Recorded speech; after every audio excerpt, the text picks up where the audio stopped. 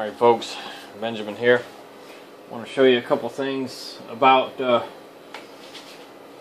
using a digital scanner. And if you live in a heavily populated area where there's lots and lots of cell phone towers and lots of other radio services and stuff like that, even though you might have one of these formerly $600 things or some other unit-in digital trunking scanner, you would think, well, I live in a city, why do I keep hearing the garbled data or in garbled voices even though it should be clear? Well, there's a couple reasons for that. First things first, let's explain something here. Scanners here have absolutely zero receiver front-end filtering. What that means is it comes in through the antenna, inside there into the circuitry, and there's actually little filters. Let's just say this is a filter, right? And that's exactly what it is. But small, micro, right? Well, there's none of that in there. No little small things. There's no filtering. So the scanner that does DC to daylight, or in this case, this one does 25 megs to 1.3 gigs or whatever it is, it receives everything, so there's no possible way for them to have any kind of filtering in that whatsoever. So they don't put it in there. Now that being said, it comes with a caveat. With lots of, strong power transmitters and adjacent channel stuff, which I'll show you here in a second what that is, you're going to suffer, your receivers, all receivers suffer from what's called receiver desensitization, which means they're desensitized or made deaf from adjacent channel transmitters. That's just the nature of the beast. That's just kind of how it works. So you have a filter, right? Like a coffee filter or something. Anyway, it's nighttime, so there isn't a whole bunch of activity, but for a long time before this even dawned on me that I could use these things, even though my signal strength on my scanner was relatively strong, not sure how well you can see it, but you see it's all jittery and stuff. And that's just how it is, and that's just how it's been, just for the pure fact that because there is so much cellular around here, my receiver just being desensitized, it's getting deaf. So the antenna that I use with the scanner, normally handheld when I'm not at the house, is this antenna here. It's from an old cellular bag phone, and the idea behind that is that because it's actually a somewhat tuned circuit for cellular, that's actually it's going to be selective on some things. You know, like the little stub that you get with the scanner that's about this tall, those things are just pieces of wire. They receive everything, some more than others. Anyway, this box right here is called a service monitor. And anyways, I have it in spectrum analyzer mode. The signal I want to receive is right in this area right here. Alright, all this other stuff is 800 megahertz cellular downlinks from the cell phone towers. All this mess is what all the cell phones are listening to, and all this junk, and it keeps going further that way. Your receiver, even though you don't hear that, your receiver sees that, and it has to fight or contend with that. So anyway, these big old brass, aluminum looking things are what's used at cellular sites and also at the trunking to 800 megahertz as well as other ones, but in this case these are 800 megs.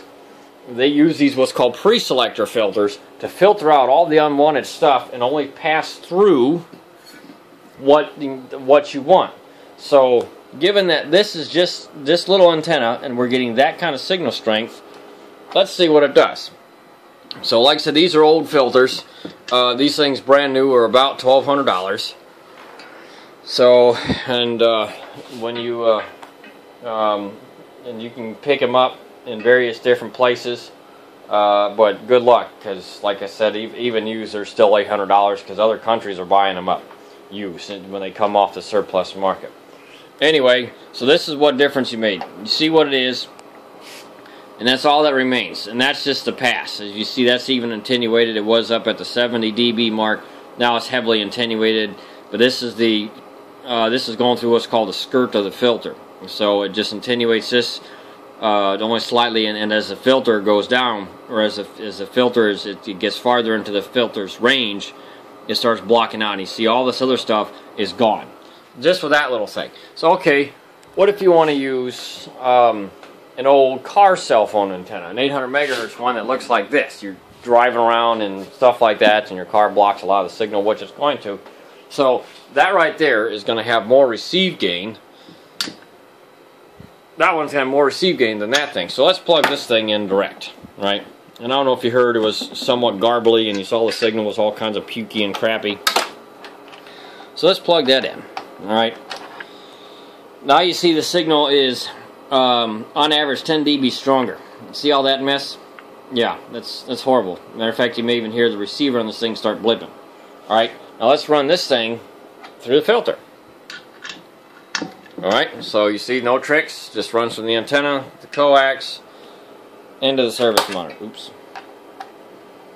Alright, filters it out. Gone. And matter of fact, that is even stronger on that signal. So these filters are kind of one and the same. One is just a little more selective than the other one is. But even something like this small little thing, which average retail price of about $800, will do the trick. So I'll show you here. Now, when you get these things, they come with two of these connectors. These are called B and C. These are called N connectors, N male connectors. I'm sorry, N female connectors. I'm tired. Some will say antenna and receiver. Others won't, but it really doesn't matter. Just kind of matter of semantics, really. But you know, just for that matter, we'll plug this little adapter here. That's a N to B and C adapter. Plug the antenna into that, and then we'll plug this little filter, and you'll see that it does the same thing. Matter of fact, this one appears to be, I must have tuned this one a little better.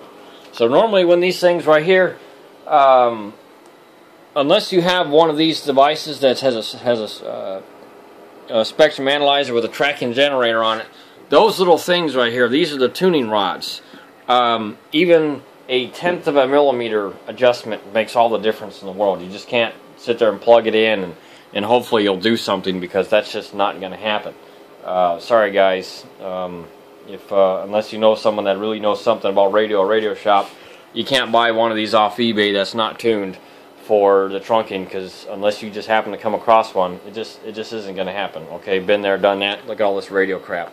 Yeah, I kind of do this. Anyway, so we'll plug this in. So all you have to do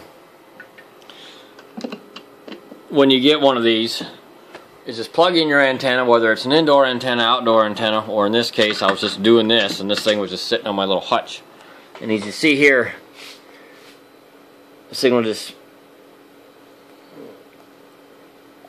yep, I must be monitoring other things. But anyway, no more garbly voices and stuff like that. And unless the only time I hear garbly voices now is when dispatch of whoever says they are 10-1 or they are not copyable. Anyways, find yourself some of these TXRX. Yeah. Anyway, these will be significantly worse. So find yourself some of these. Every now and then I sell these on eBay. So yeah, this is a mild advertisement kinda, but find them. Buy them from me. Gee, support me. Thanks.